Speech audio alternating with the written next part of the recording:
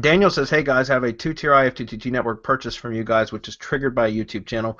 My plan is to add an additional 2 to 4 two-tier IFTTT networks to it. My question is, does the tier 1 network of any additional IFTTT networks added to the original also need to be branded like tier 1 in the original IFTTT network was, or can all the additional tier 1s just be persona based? Great question, Daniel. They can all be persona based. For YouTube channels, you don't need to have any branded networks, to be honest with you. I still recommend that your primary network, your tier 1 primary network is branded anyways, because you're going to want to build a brand around your channel, and eventually for an associated website as well, which is what I recommend, because there's a lot of benefit to for SEO to have an associated website, plus you're really developing your own property and not just YouTube's at that point.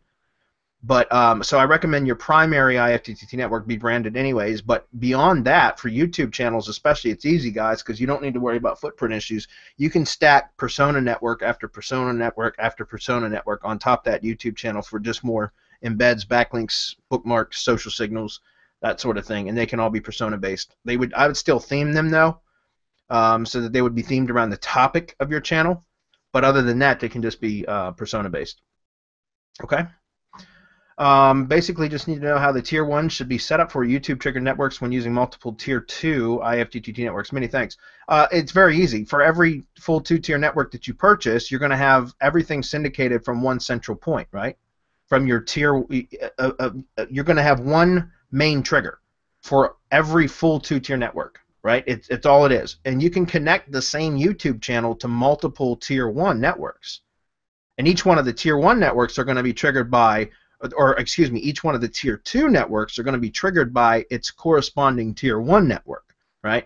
So all you have to do is set up that same trigger, activate the same YouTube channel, in other words, inside of IFTTT for each one of those tier 1 networks. So let's say that you have 4 full 2-tier networks, which would give you a total of 8 rings, right?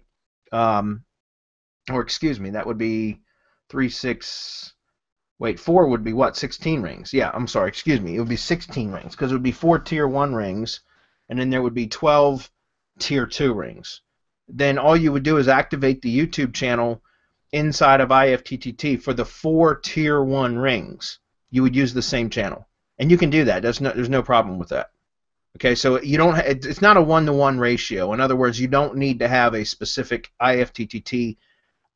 You can't. It's not that you can only have one YouTube channel per IFTTT account. I mean, it's true you can only activate one channel in an IFTTT account, but you can activate that same channel in multiple IFTTT accounts, if that makes sense. So hopefully that explains or clarifies that, Daniel. I didn't mean for that to sound confusing. For those of you that possibly that's a little bit over your head, don't worry about it. It's just a way to stack the networks. Do we have an image that we can grab? Let's see.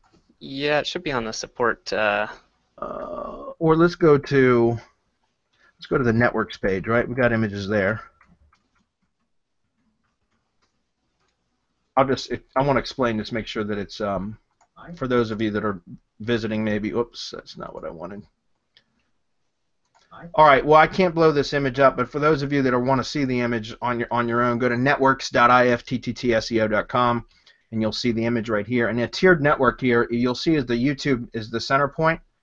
And when you're stacking networks, guys, you would want to use the same trigger point for each one of your tier 1 networks. So if you have 4 of them, then all 4 of them are going to be triggered by the same YouTube channel. It just means you have to log into the IFTTT account for each full 2-tier network, which is just the tier 1 is all you need to do.